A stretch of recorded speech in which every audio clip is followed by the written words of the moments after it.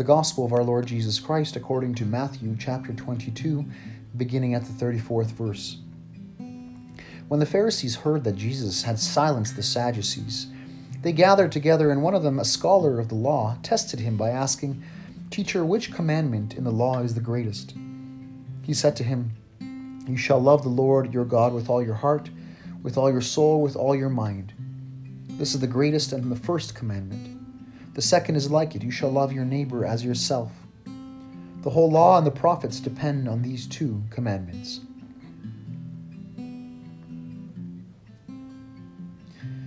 The Pharisee who questioned Jesus in today's gospel reading claimed to be looking for the most important commandment out of the hundreds that were in the Jewish law. However, Jesus did not reply to his question by giving him one commandment, but two, what he called the greatest or first commandment and a second commandment that resembles it.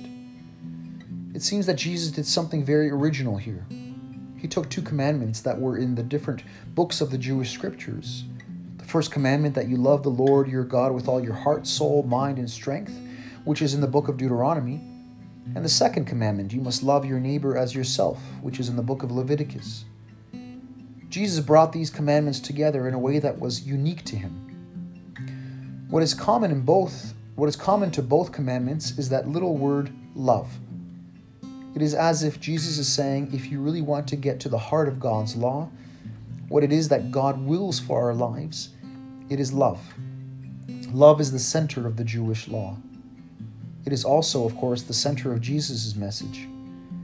If these two commandments to love are the most important of all the commandments in the Jewish law, Jesus insists that one of these commandments to love is more important than the other.